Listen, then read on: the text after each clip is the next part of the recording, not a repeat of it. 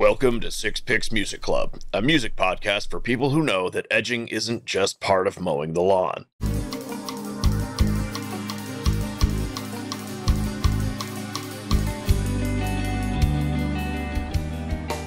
Hey. I'm your host, Dave, and with me are my favorite cohorts. Fuck. All right, let's try this again. My favorite cohorts. What's up, everybody? I'm your host, Dave, and with me are my two favorite co-hosts of all time. First off, we have the sea lion falling from a helicopter, Geoff. Yeah. And last but not least, the dude who won't stop you from drinking, cooking sherry at his engagement party, Russ. Hey, guys. What up? How's everybody doing this week? Good. Doing fine this week. Hey, listener, how are you? Great. Awesome. Thanks. Well, we are Six Picks Music Club, the music podcast where we three each pick two songs around a central theme and discuss.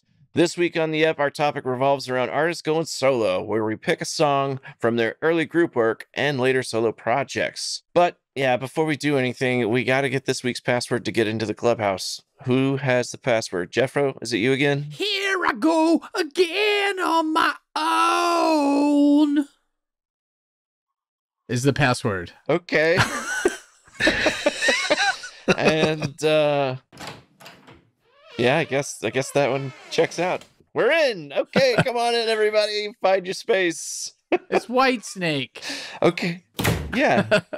How is that? I'm missing. Dude, this episode is about somebody being in a band and then going solo. Here I go again on my own. Yeah, okay. Now I get it. Good one. Good one. Am I the only one that's trying? I was getting caught up on just stupid TV that I used to watch. I didn't watch the Hard Knock show, the football show they do on HBO or whatever. What is with every football coach addressing their team as men? Like, we already know that you're strong and endure a lot of like physical pain and whatnot for our enjoyment, gambling addictions and whatnot. But is that necessary? Like, Would you prefer that they referred to them as little women? Is that that's not what I'm saying. It's just like Louisa May Alcott level? it's like they're addressing them because it's like, hey, I respect you, and all of these other guys are just they're not professional football players. So it just seems way too formal for a bunch of dudes that are sitting around all stinky in their jocks and, and towels and whatnot, right? It's the difference between empire and post-empire. Like Mike McDaniel, the young coach of the Miami Dolphins, he's not going up and saying, listen, man, because he's like the cool, the innovative young coach, okay.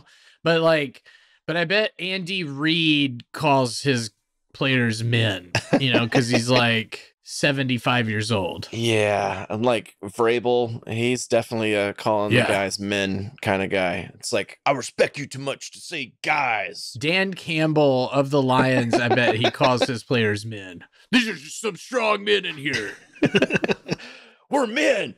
All you other people, you're not men. It's emasculating. I don't know. It's kind of weird. Does anybody else want to go eat a quad shot Americano cup right now?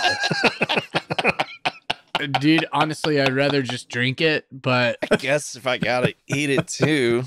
It's weird. I just think it's weird, but maybe that's just me. It's because you've been indoctrinated by your household of women that you live in.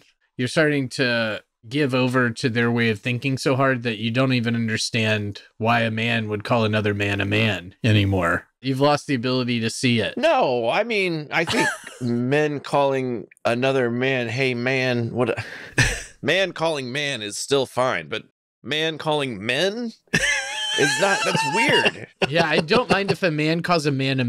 I mind if a man calls men. I do not like that. A group of men in this like formal, like, you're better than everybody. It's just, I don't know. Men. They're all going to die when they're 38. So it's just like, what are we? Oh, here we go. Death has reared its ugly head for the first time. Since you were talking to men, calling men, right, which I think we can file under the heading of Dave's issues with masculinity. Here's another one. Guys, some of their approaches to fatherhood they blow my fucking mind. And because they'll be like, Like, there are just some guys out there that think that babies and kids are a woman thing. Yeah. And they just are like, I'll just make more kids and then all the women will deal with them. And I'm a free agent. Right. And they just live their whole lives like that. That shit is crazy town to me. I cannot even imagine thinking that, you know? I love that he has never said anything about this, but he's had a daughter for 3 weeks, and here we go.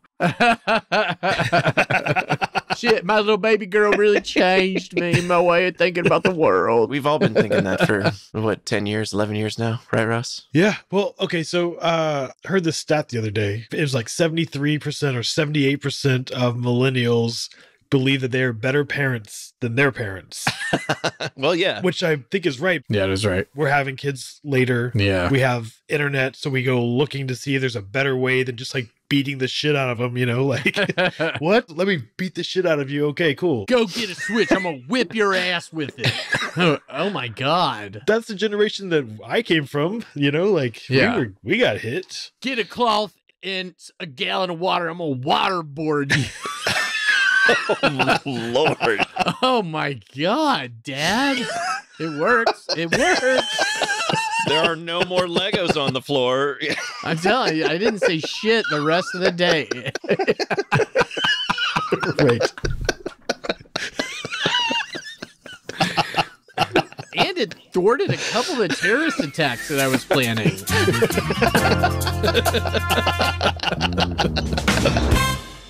I'm happy now to transition into the music portion of the podcast, Dave. Good. I'm happy too. Russ, when we thought about this topic, I know you're big on the let's see two sides of the coin thing. Tell me what you were thinking of when you started making your picks this week. My first pick is looking at the world around you, essentially. Okay. And the second pick is like looking at like your world. And so I took kind of a younger kind of post-hardcore punky band who was kind of angry and then took it to a more introspective place from Frank Turner, who left the band to go solo and frankly has had a bigger career because of it. Oh, nice. Right on. I'll say that Russ definitely imputed a lot into the topic that I hadn't imputed. So I just chose a guy that was in one band that did a song that I know, and then he did another song by himself later. Well, dang, Geoff, you wanna fire us off tonight? What's the first one you wanna talk about? Yeah, since obviously mine's the simplest. Like that's, I think that we've already established that. So I'll establish the premise. Easy on ramp a little bit. Yeah, and later we're going 115 miles per hour on the Autobahn doing Russ's picks, but mine are just like student driver. Yeah, so it is very simplistic, which is I was telling Russ while you, Dave, were having technological problems for 45 minutes when we were trying to sign on to this thing. Yeah, it was a bit of a beating. And then you came in and ruined the call, and then we all had problems, and then we figured it out. Just to go back over it.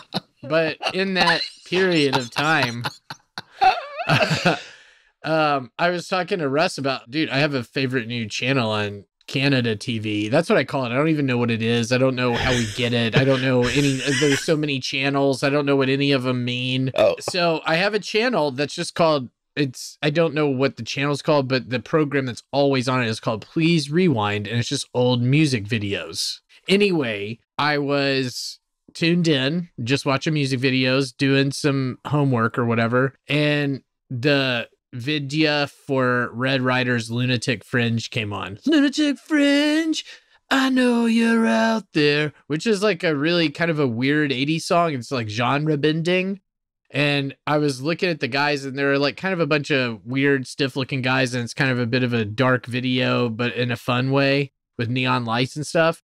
And then it like comes down on this kind of arrhythmic white guy that's singing. And I was like, who is this guy? And then it dawned on me in that moment, boom, that's a younger Tom Cochrane, the Canadian artist that would later go solo. And I was like, dude, I didn't know he did that shit. When you hear the song, everybody's heard this song, and it's because it peaked at number 11 on the Billboard charts in the US in like 1981. And a lot of people thought it was in reference to John Lennon's murder, but he actually written it before that. Anyway, song is Red Rider Lunatic Fringe.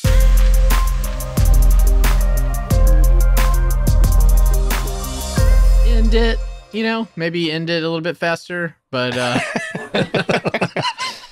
he gets on to Russ's favorite parts, the solos. So the great font of factual information, Wikipedia claims that he wrote this song about anti-Semitism in the United States in the 1970s. Yep. Nazism and like racial discrimination, right? Yeah. But he decided to record this song on the evening of John Lennon's murder. Ooh. So that's why there was the connection to John Lennon. Ah. What do you guys think about this song? Well, you've heard it, right? Oh, yeah. Yeah.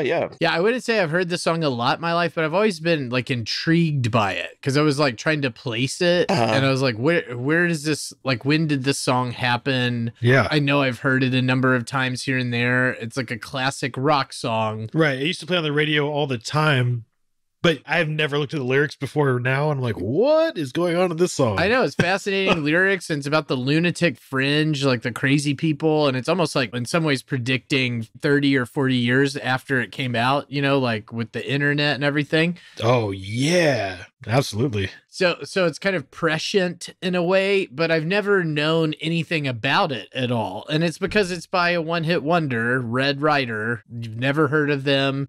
You know the song. It's on my playlist, but I had no idea until I saw this music video that it's Tom Cochrane is the lead singer of Red Rider, which is a big deal for me for a couple of reasons. One, I now live in Toronto, and he is Toronto-born rock and roller. Okay. That has traveled the world, and he's a good human. He's won awards, but he's also promoted peace and etc. Like, he's a good dude. Yeah. No, he's known for philanthropic. That's not right. Philanthropic is the lead singer of Pantera, right?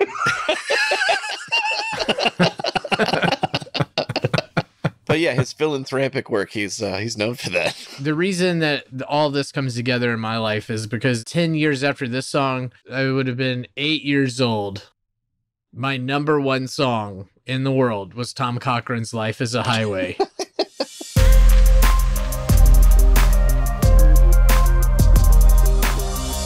For a while, people just thought that songs had to last 5 minutes. Oh, yeah. I love and will defend the song to you guys shortly, but it would be a great 3.5 minute song, and it is a 5.5 minute song. I feel like there's so many songs that should be like that. 98% of the Foo Fighters catalog should be 3.5 minute songs. Yeah, I guess the thinking is that like it's kind of an earworm song. When you get the chorus in your head, you just are repeating it over and over. And that's kind of what the song is doing. The song is really giving you a lot of that chorus after a while. It's like, here it's coming again. Around again. It's like, okay, now we're live as a Mr. Big was heavy in the rotation for me during that era as well. For a while, I thought they were the same band. Oh, what was that song called? The Mr. Big song? To Be With You. Yeah. I'm the one who wants to be with you. Be with you. Yeah. Right. So you thought that was Red Rider? Right, because I didn't have MTV growing up. We only saw videos when we were at like Little Caesars or whatever, some pizza place. That sucks so much. You had to just do you had to listen to the radio and make little sock puppet videos with your fucking cousins. That sucks. K love my oldies, baby. It was a real deal. Different upbringing. Well, that's why you try so hard about music, and I'm just like cool about it.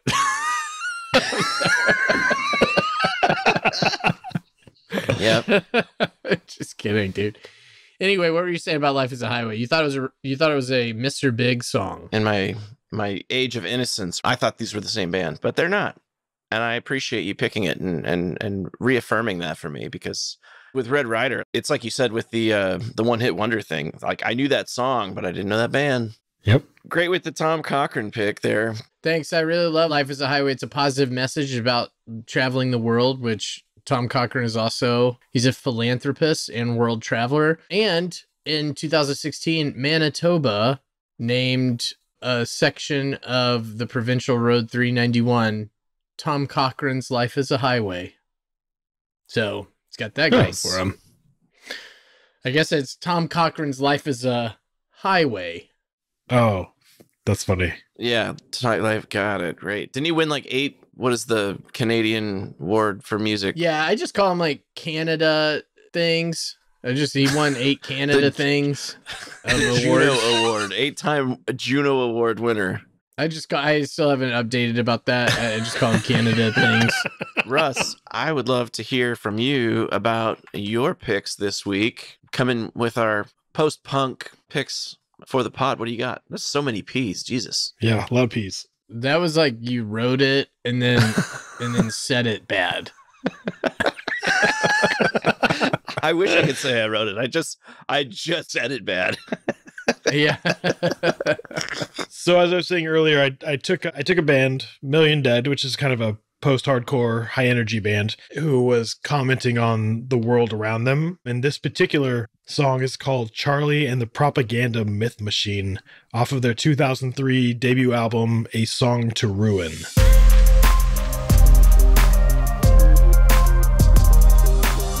May I make a bold statement? Sure.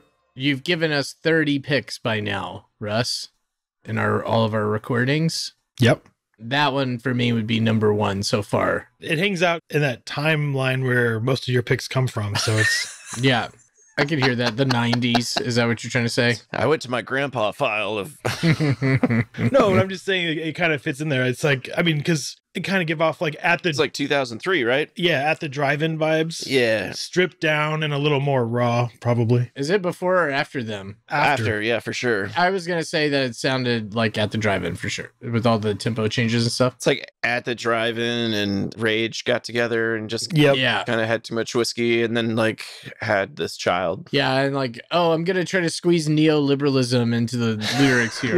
I think I could do it. They definitely did. If you think about it, Willy Wonka had a monopoly on chocolate and candy, right? And in that story, and neoliberals love wealthy entrepreneurs. And while Charlie may have been the story's hero, everybody loves Willy Wonka. Yeah. Yeah. Right? He's like the best part of the story. Yeah, neoliberalism, McDonald's and sandwiches. I love that he just starts off like getting right into Walt Disney. It's just like, Yeah. Oh man. Yeah. This song is about corporations. Man, right? It's like, Social and sexual hierarchy coming from Walt. It's just like Social sexual hierarchy is coming me down. they're going after like the commercialization that starts at the beginning of our lives, like as we're like children, like that's where they get us and they take us the whole way, right? Yeah. I feel like the band just comes out and they just like they grab you by the balls, right? And they're like, listen, here we go, which is kind of fun. You got Frank Turner, who is just wailing above the mix, just emoting during his screams. And he's also melodic and versatile within that, which is cool. And then he's got a pretty good singing voice too. So we said earlier, the song is about the commercialization of our lives, starting when we're children. And, you know, they've come out, they fire shots at Cadbury, McDonald's, and specifically Roald Dahl, right? The song is a play on Charlie and the Chocolate Factory. Dude, I've long thought Cadbury needs to get it.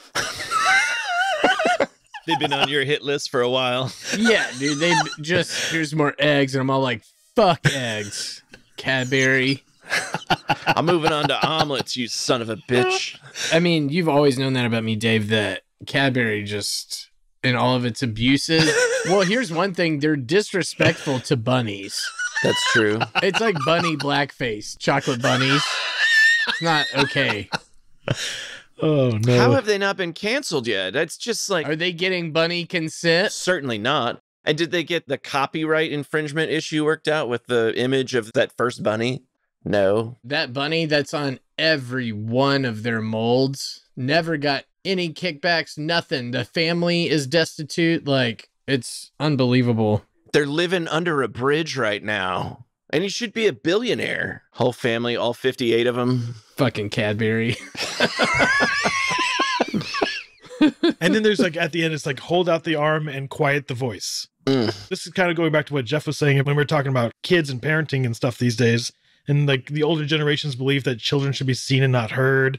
And that the youth's voice and ideas, you know, they should be silenced and just do what they're told, right? Just be formed into the person that current society wants them to be, like apathetic and unquestioning followers, right? And I think maybe because we are spending more time with our children and treating them as people more so and not like, you know, farm hands or whatever. You know, you hear how Gen Z's constantly being considered more empathetic and kind toward each other, right? Yeah. And I think it's because their parents are the ones who started this. Okay. I was going to agree with Russ that while we were all children listening to Green Day's Liquid Dookie record, we were coming up with better ways to be parents.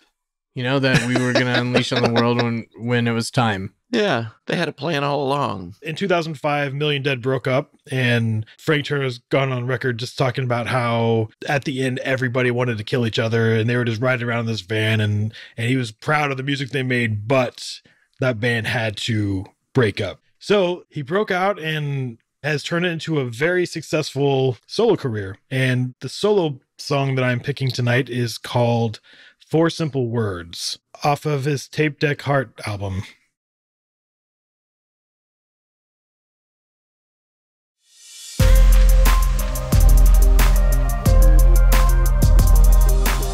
I like the way that song starts. I feel like this dude, he's making good music. It's interesting. It's kind of strange. That stylistic variation genre shift that they do, where it's like he just repeats it again, but in a totally different style. That's fun. Yeah. He calls this his Queen song. Yeah, I could see that. Yeah, I picked that up. Structured kind of like Bohemian Rhapsody. Yeah. Definitely. So Frank Turner's 4 Simple Words, it speaks to me on many levels. One of the opening lyrics is, colleagues and friends condescend with a smile, but this is my culture, this is my home. And like, I get that. I feel like he's talking about the punk rock scene. Yeah. And I feel like I deal with that every week with you guys, right? Like you guys are like, oh yeah, great. Cool.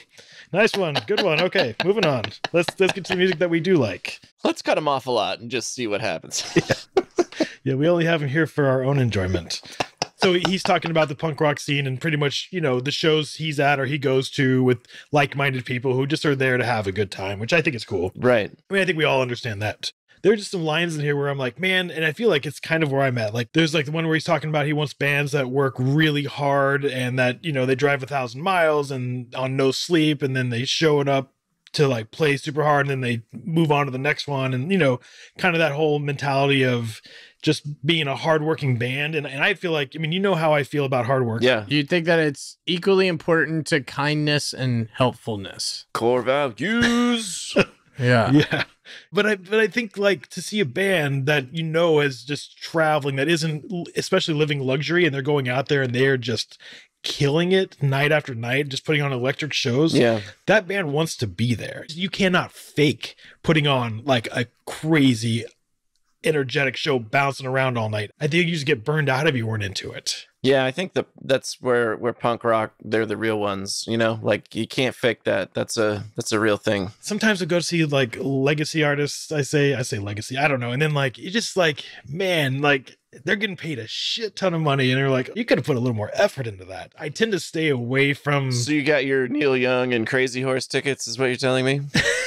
Dude, he'll go up there and he'll still grind his axe, man. Neil Young will impress you for an 80-year-old man. I envy his energy for sure. That's awesome. Yeah. And I think that's the band I want to see. Yeah. So earlier, Geoff said that he said, man, nobody goes to opening bands, right? But like, I fucking go to see the opening band. That's where I go see, right? Yeah. Toward the end of the song, he's talking about how somebody told him that guitars were going out of fashion, and he's like, man, that shit wasn't fashionable when I fell in love with it. And then my favorite line of the whole song is, if the hipsters move on, why should I give a fuck? Which I'm like, man, that's great. Mm-hmm. That's the mentality or the attitude, which is cool because I feel like rock and roll has been dying ever since I've been listening to it. But what does it mean, right? It's dying because you can't go to a club and grind to it, or that it doesn't attract millions and millions of listeners and pack 96,000 people into a stadium. I mean, I'm not denying that. I guess like several bands have traded in their guitars for synths, wouldn't you say? And I think that's fine if that's what they want to do.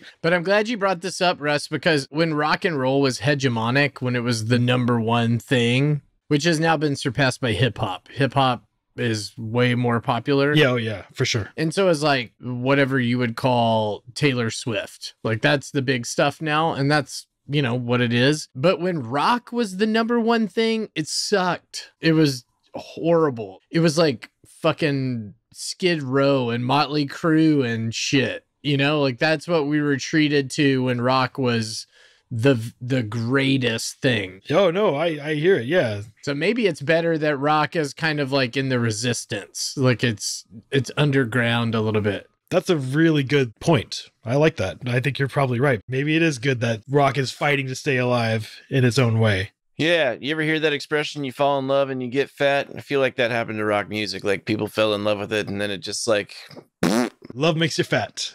Love makes you fat. Totally. I don't hold a lot of affinity for some of the hair metal bands of that era, certainly. Yeah. I was listening to Amy Grant at that time. Baby, baby, I love you like my father. God. I want you to take me to the mall and get some leather. Stop for a minute. Wait, what do you want? You want me to take you to get leather? Right. I will say that if you get injured, the best person to have around is Dave. Honestly, I know this from experience. We used to work as stage hands together at a performing arts center. We were putting the seating element together. A bar came down and hit Karen directly on top of the head. And it was like a big metal bar. So it was the equivalent of she basically got hit in the head with a bat, like a Louisville Slugger to the skull. Jeez, man. And she falls down on the ground. And I was just simply processing the series of events. I was sitting here looking at her like, oh man, you just got fucking cranked in the head by that seating element. Oh, are you okay? Like, and she was dazed and obviously like bleeding. And I was just trying to communicate with her. And Dave, meanwhile, was ripping his undershirt to make like a skull cap for her. This is true. By the time I was even like processing what was up. And then he like scooped her up and got her to the hospital somehow. I like all in like what felt like 5 seconds, and it was incredible. And I was just like, anyways, like, do you think we're still gonna go get coffee later, or like, are you hurt? That's Boy Scout training, huh, Dave? Yeah, Boy Scouts grew up with all that and everything, Eagle Scout and such, but that's first aid stuff that we learn or whatever. But I actually did do the Heimlich maneuver one time at work years later. Like 2012, I was working at a department store out in California. I ran restaurants for them. And that sounded like the beginning of a story, like from a Western. I did work at an old diner in the stagecoach era. Just on the other side where the 49ers first pitched the tents. Wait, what? When did you do that? One of my coworkers like was eating lunch and started choking, and I had to do the Heimlich maneuver. I was like, hey, I put my hands in my throat. Are you choking? And they're like, they couldn't breathe or whatever, and they were doing the choking motion. I was like, okay, cool. And I went around and I said, I'm about to do the Heimlich. Is that okay? And they're like, yeah, or whatever. So I got around there and I gave it a jerk and it didn't come out. And so I was like, so I repositioned and got my back into it and out it came. And then it was like, I don't know, it happened in 30 seconds. And so people were all just kind of looking around and saying like, what happened just there? Or are you okay? Did they think that you were like making a move on her like a humpback gorilla? I just caught feelings like in the middle of lunch. Yeah, just, at work. Jesus, we're just trying to have a sandwich, dude. Yeah, it's one of the reasons why they don't recommend having an erection when you perform the Heimlich maneuver. All right, so conk to me. It's my turn to go. So unlike Geoff, I went with some actual cool songs that are good. And the first one is by... Oh, man. Dom DeLuise laughed at that, but Jesus. It's a little British band in 1967 by the band Traffic. Oh, yeah. The song that I'm picking first is Dear Mr. Fantasy.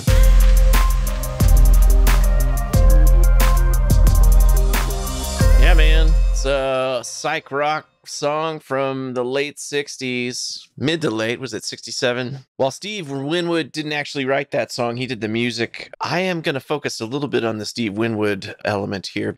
But yeah, I like that song a lot. It's one of those that has kind of come back into the pop culture world as it was used in the Avengers Endgame movie when Tony Stark is looking at old pictures and stuff. It is a psych rock classic and been covered by a bunch of bands like Grateful Dead, Crosby Stills, and Nash. It's a long one. Their live performances of it go 10 minutes long. Did they fade out with the solo going? Yeah. The engineer was just like, that's enough.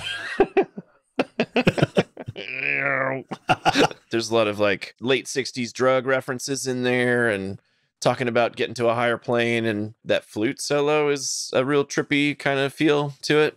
Dave's always been a sucker for flute solos. I love a good flute. The lady I took to senior prom, she was in the band and she played the flute, so maybe there is something there. The skin flute? I bet she did. I did not. I did not say that. She played the instrument of the flute, not the... Golly, you guys. Killing me. But yeah, so this was the titular single off of their debut record. Half titular. Dear Mr. Fantasy is the name of the record, as well as... Oh, is it just Mr. Fantasy, the album? Oh, please don't be discovering an insignificant... The album is just titled Mr. Fantasy. So it's a half titular song. Yeah. Great band, great song. Love it. But, you know, unexplained departure. Steve Winwood never really says a clear explanation, but rumor has it that there was a little bit of a disagreement between guitarist Dave Mason and he left the band. And then the other three just kind of wanted to pursue more bluesy, more folk sound. And so they all went separate ways. And Stevie Winwood's like, okay, cool. I'm going to go dominate the airwaves for a while, you chumps. Good luck. Good luck making your solo Dave Mason record, turd. You know, it's a little bit of a change in direction, this next song that I've got, but it is Steve Winwood's Higher Love that is my solo pick.